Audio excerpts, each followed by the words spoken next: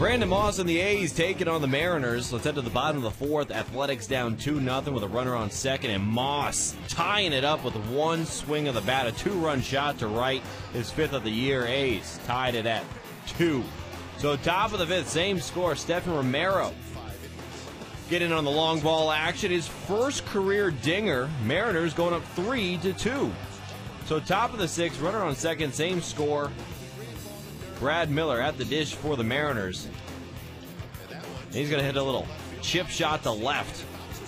One run going to come in to score, and the Mariners, they're going to win this one 4-2.